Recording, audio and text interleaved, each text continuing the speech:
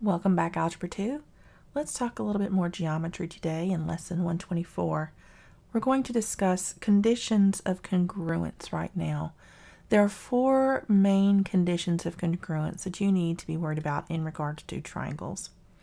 The first is side, side, side, which we indicate with SSS.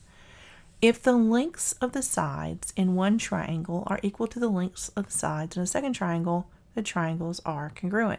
And we call this condition side, side, side, or SSS. So if this side is equal to this side, and this side is equal to this side, and this side is equal to this side, then they have to be congruent. Because when you have lengths of legs that are the same size, they can only go together in one way. And when their locations are congruent to one another, they have to be congruent. Congruent is the geometric form of equal. Congruent is written like this. We have the two lines, the equal, but then this up here. So it's basically saying that it's approximately equal because that's the approximate symbol, but it also means congruent in size and shape. So equal in size and shape, the word we use for that is congruent. So remember, congruent pretty much means equal. But when we do proofs in geometry, we don't use equal, we use congruent when we talk about shapes. All right, the second kind is angle, angle, angle, side. And you can see from the illustration what that looks like. If the angles in one triangle have the same measures all the way around as the angles in the second triangle, the triangles are similar, right? Not congruent. What that means is you can have the same three angles, but have different length legs, right? This could be, you know how we've done the scaled up and scaled down versions of triangles? You could have similar triangles, but for them to be congruent, at least one of the legs is going to be the same length. Because if one of the legs are the same length, then the other two legs have to be the same length in order for all three of those angles to be congruent.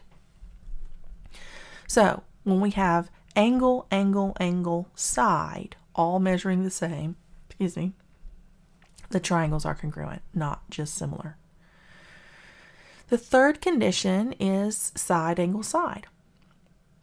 And that's where we have two sides, and the angle that is created by those two sides they have the same measures. So here, X and W, the lengths of those sides are the same. And the lengths of sides Y and Z are the same. And the angle that they create between X and Y and W and Z, those two angles have the same measurement as well. So because of that, this length has to be the same and these angles have to match up as well and be congruent. So therefore, that is the condition side, angle, side, and that makes these two angles congruent angles.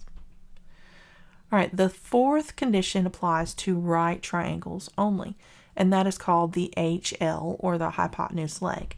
If the length of the hypotenuse and a leg in one right triangle, that is the one of the legs here or here, so if A was equal to B, or A could have been here and equal to B, it doesn't matter, but if one of the legs and the hypotenuse are the same length in a right triangle, we know that they're going to be congruent because it's a right triangle. We already know that one of the angles is the same. So it's kind of like side, angle, side. But for a right triangle, we call it hypotenuse leg. Specifically, if this leg is, if the hypotenuse and the hypotenuse here measure the same. So don't let it confuse you when you're dealing with right triangles.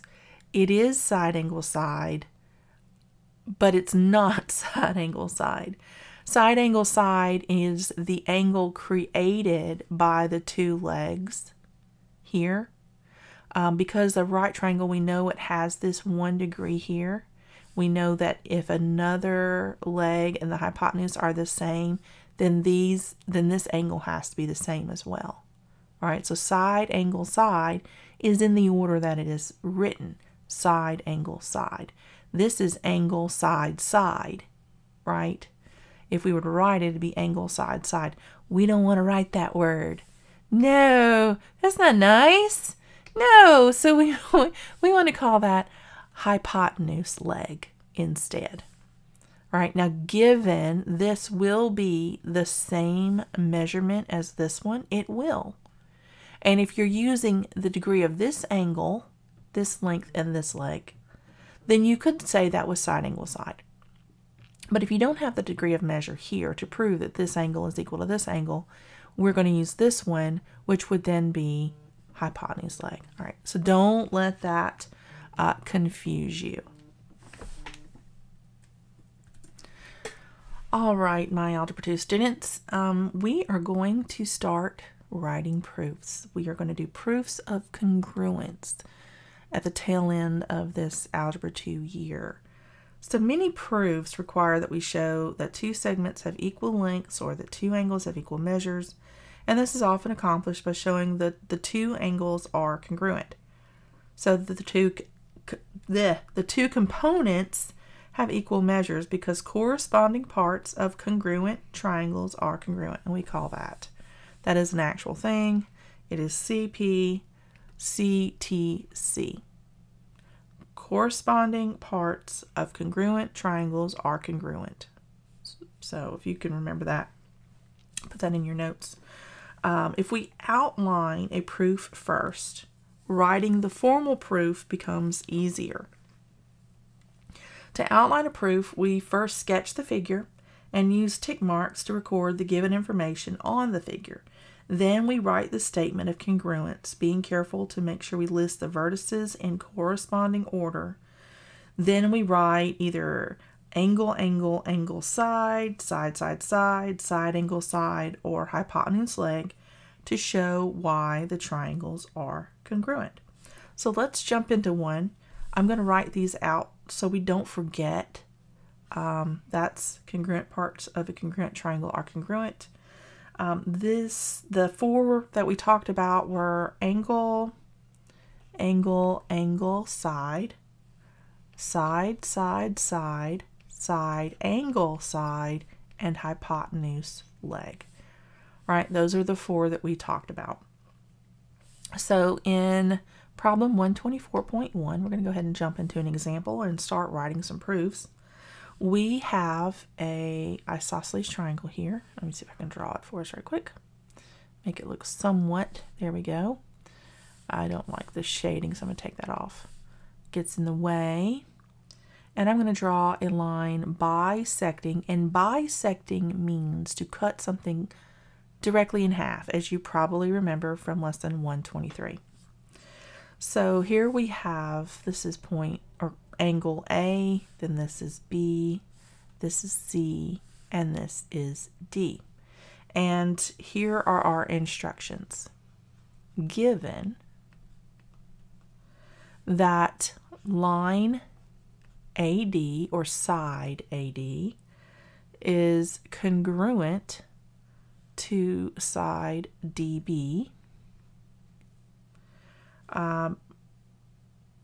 and side DC is perpendicular, that's a little perpendicular sign, to AB, to side AB, we are going to outline a proof that shows, and this is what your last statement of your proof is going to have to be. That's how you get from, you have to start here and get to here. That's how we write a proof. We're going to prove that line or side AC is congruent to side BC. Okay? These are our instructions on the proof. And right now we're just going to outline it, okay? So our solution consists of taking our givens and tick marking the figure and then outlining what we have. So we have here that AD and DB are congruent. Because they're bisected, they have to be congruent. So this one is congruent to this one, all right? Because this is bisected and these are perpendicular, this is a 90-degree angle and this is a 90-degree angle. So these two are perpendicular here, right? So this becomes a right triangle, ADC, and this becomes a right triangle, BDC, with D as the vertex in the center. So triangle ADC,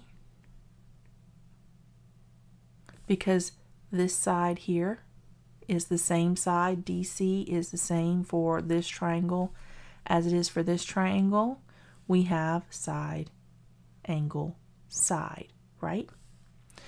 So because triangle ADC is congruent to triangle B, remember we have to have the vertex, the angle in the middle in the same place. So BDC, that is going to be by the SAS. Side, angle, side, side, angle, side, right? So that's a congruency thing. So we have two similar triangles, two congruent triangles here based on side, angle, side. So now congruent parts of congruent triangles are congruent. So the congruent parts of these two triangles are the hypotenuse of the right triangles. Because if the two sides are the same of a 90-degree triangle, then we know the hypotenuses are congruent as well. So these are congruent. So we can say, therefore, the angle A, or the side AC, is congruent to side BC. And that is by congruent parts of congruent triangles are congruent. And that is our outline of our proof. And that's all we're going to do with this right now. We're just giving our logic. Why are these two congruent? Well, because side, angle, side, these are two congruent triangles. So therefore, these two have to be the same. It's not super difficult. It just means that you have to explain your reasoning and understand the way triangles work. If you go into Algebra 3 next year, you're going to be doing some trigonometry, which is the study of triangles, and you'll be spending a lot more time on this in particular. Figuring out how they work together and when they're congruent and how to measure them and all the different cool things that triangles can do and how they are indeed a basis for all geometry. So let's move on to our second example problem. All right, and I am going to, I'm going to clear all of this because we're going to do some, I'm going to leave this up though because we'll need that reference. So this is going to be 124.2.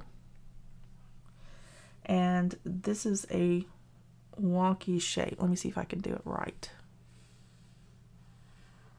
All right, you have one like that. And I do not like the shading, as I've said before. It's not exactly the same. There we go. That's much better. All right, so now within this, we have an angle here. Right about yay. And another angle coming down the other side. And in the book, these are exactly the same distance apart. So that looks really close. I'm going to leave that right there. All right, and this is D. This is E, F, G, and H. And here, let me write our proof up here. All right, here we go. We have the proof written out for us. The measure of angle E is congruent to the measure of angle H, and line EF is congruent to line GH. So the first thing we're going to do is we're going to put that congruency onto our figure.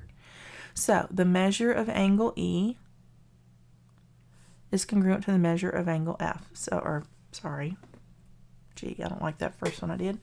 So E and H are congruent.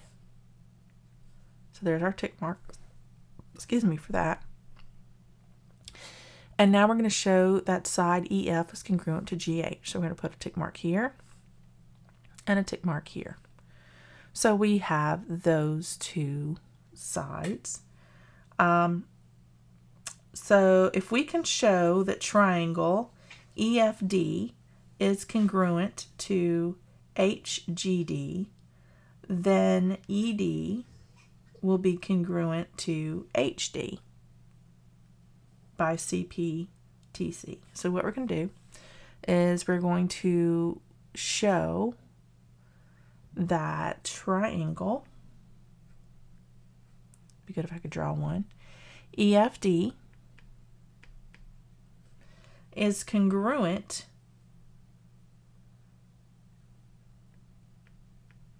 to triangle HGD.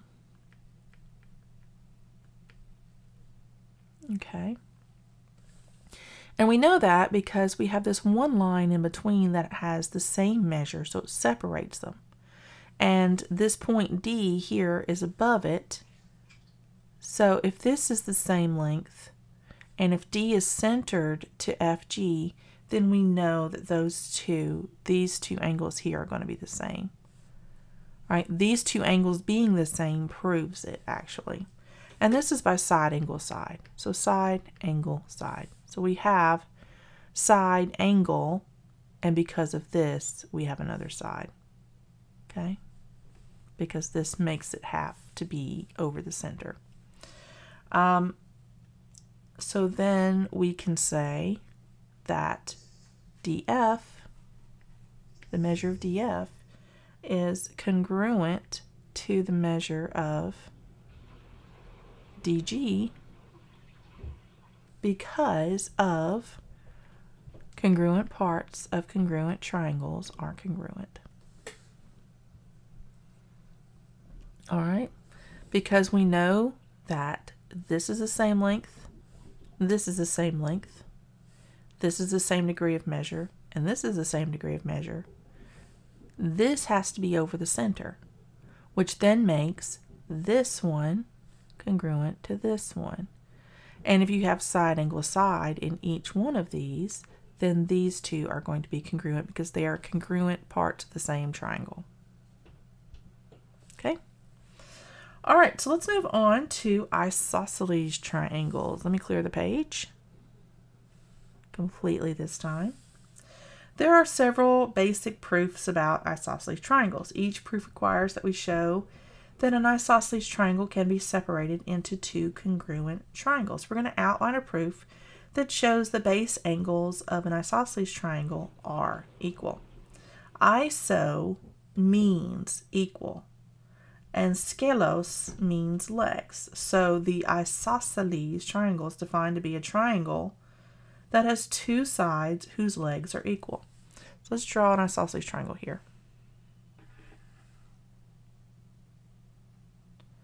And basically, the way you draw an isosceles triangle is you have a base, right? But then you have to, however long your legs of your triangle above the base are, the point has to be centered over the base in order for these two to be the same length.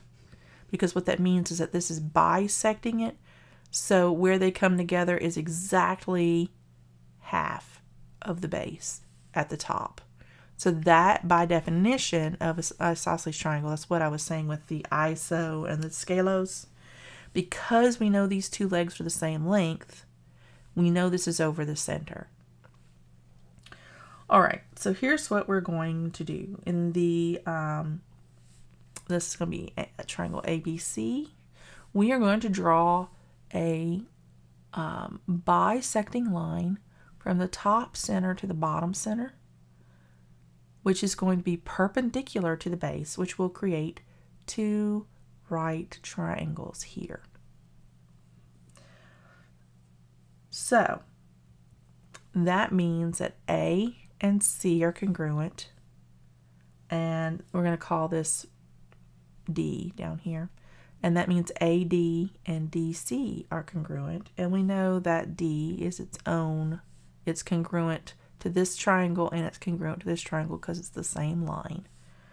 So we are going to say triangle ADB, I always forget about that, is congruent to triangle BDC.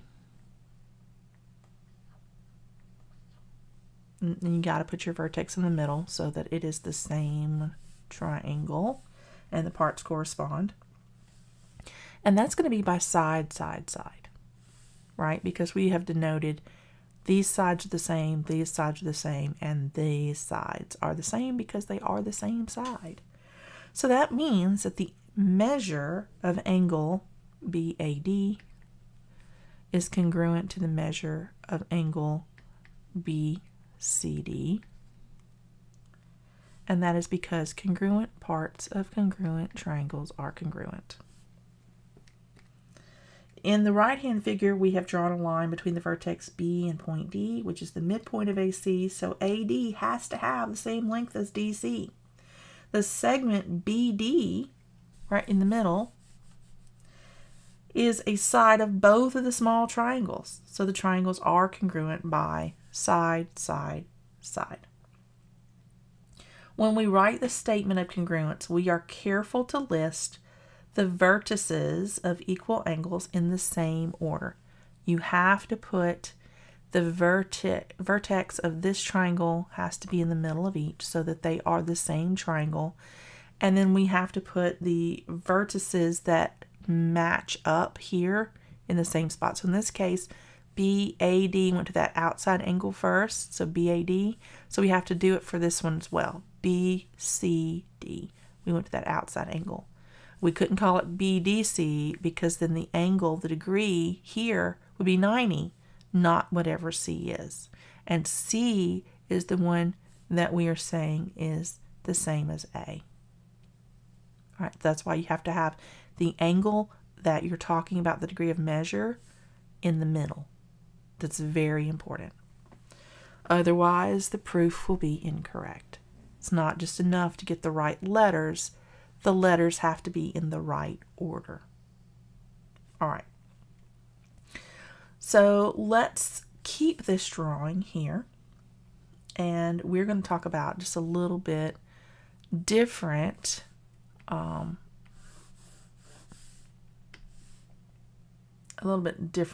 type of congruency with it.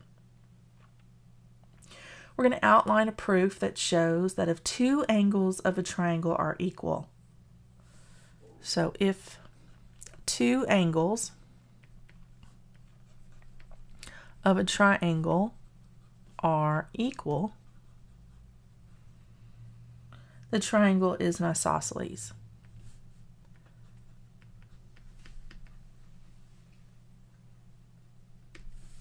All right, so if two angles of a triangle are equal, it's an isosceles triangle. So let's begin. We have A and C are equal. We have these two set equal to one another. And we have, if this is bisected at the top, then we know that this angle is the same as this angle as well. So if this angle is the same, and this angle is the same, and this angle is the same, and this angle is the same, and these are both right angles here, they're the same, and they share the same side, then we know that triangle ADB, you got to get that vertex in the right spot, is congruent to triangle BDC because of angle, angle, angle, side. Because these two angles are the same because this was bisected. Because this was bisected, we have two right triangles, which, because it's an isosceles, that means these two are going to be the same degree of measure. So that's angle, angle, angle, side, because they share a side. Okay, and so because of that, we know that the length of AB is going to be congruent to the length of CB, because congruent parts of congruent triangles are congruent. We know we are going to need two triangles for the proof. Thus, in the center, we draw median BD so that we can show the triangle is congruent by side angle side. But this does not work because in side angle side, the angle must be between the sides. So we try again. And in the right-hand figure, we form the two triangles by bisecting angle B. So that's where we get that other angle right here. We have to include that. The two angles in ADB have the same measures as the two angles as CDB, so the third angles have to be equal as well. Therefore, the triangles are similar by angle, angle, angle, and side DB is the side in both triangles, and it is opposite equal angles. Thus, the scale factor is 1, so the triangles are congruent by angle, angle, angle, side. Since the triangles are congruent, AB and CB are congruent as well. This tells us that triangle ABC is an isosceles triangle. All right, one more, and I'm going to redraw this triangle because we have just about used it all up, so I'm going to clear the page. And we need to prove that the bisector of the vertex angle of an isosceles triangle is perpendicular to the base. So we're going to draw another isosceles triangle here. I love this software for this because it's so user-friendly. I just hold it for a second and it pops the shape I need right in there. This is called Good Notes if anybody is interested. All right, so we're going to prove that the bisector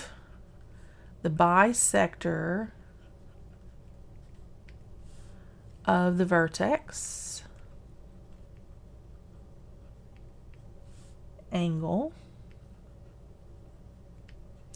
I know my handwriting is really terrible. Y'all just forgive me of this. It's just a miracle I spelled isosceles correctly. So prove that the bisector of the vertex angle of an isosceles triangle is perpendicular to the base. That was just way faster than me trying to spell perpendicular. Just trust me on that. So this one is easy. We show the isosceles triangle here, and it is going to be labeled A, B, C. All right. And we're going to bisect angle B with this line here. So it's right in the middle, and this is going to be point D, just like before. Now, we know this one is the same and this one is the same, and this, of course, is the same for both sides. It's its own side. Now, because it bisected, these two angles are going to be the same degree of measure. So, we can say that triangle ABD is congruent. Sorry, I got that in the wrong order. That's not good. So it's triangle ADB, because we're talking about the angle here being perpendicular. ADB is going to be congruent to CDB. I've got to keep that D in the middle. And that's by side angle side. Right? So that in itself tells us that this is, because this is congruent, we've got side angle side. So therefore, these two are congruent. That's what it's telling us. Because we have side angle side here, these triangles are similar triangles, which by default means congruent parts of congruent triangles are congruent. So the measure of angle ADB must be congruent to the measure of CDB. And that's congruent parts of congruent triangles are congruent. Because we've proven that they're similar triangles, so therefore these must be similar measures. And that would be all we have. Thus, BD is perpendicular to AC? Because these are both little right triangles. Ta-da! All right. And then, by the way, proving that ADB and BDC are indeed are indeed the same degree of measure here, that means they have to be perpendicular, because when you have this line and this line, opposite angles are going to be equal. So if these two angles here, if we were to extend this, if these two angles are equal and these two angles were equal, but then these two angles are equal, they all have to be equal. And the only way that can happen is if you have two perpendicular lines. They all have to be 90 degrees. That is why that proves that BD is perpendicular to AC. So you have to look at it like that. All right, that's all I have for lesson 124. I will see you in lesson 125. After 125, we have 4 more lessons and we are done with Algebra 2. I know y'all are excited. That is 1 more week of lessons and we're finished for the year. All right, and I will see you in lesson 125.